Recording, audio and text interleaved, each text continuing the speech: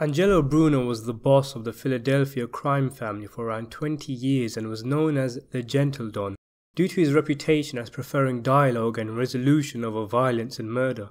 Bruno was born in Sicily and immigrated to the US during his teenage years. He was a close friend of the boss of the Gambino crime family, Carlo Gambino.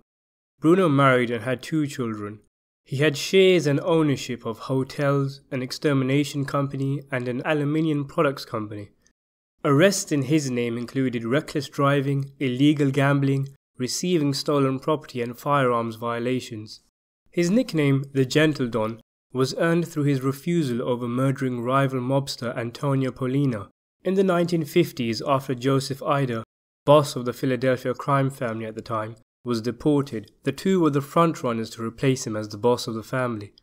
Aided by his connection with his associate Carlo Gambino, Bruno gained the approval of the New York Mafia Commission in 1959 to become the boss of the family.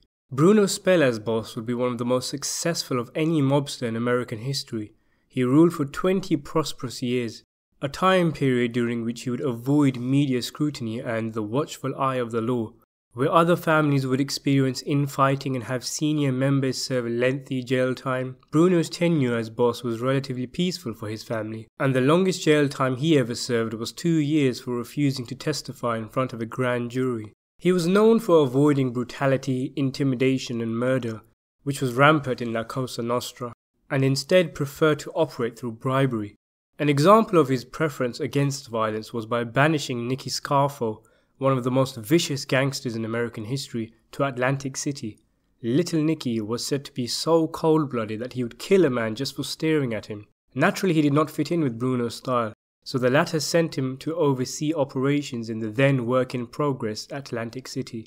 Bruno was traditional and old-school in the sense that his preferred method of income were things like loan sharking and bookmaking, forbidding his family to engage in narcotics trafficking.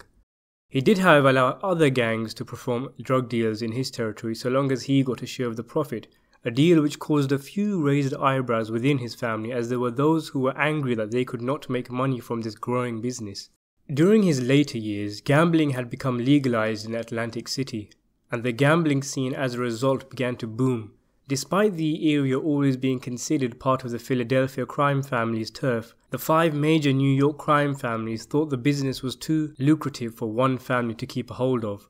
The laws of La Cosa Nostra dictated that the families could not set up operations in Atlantic City without Bruno's permission.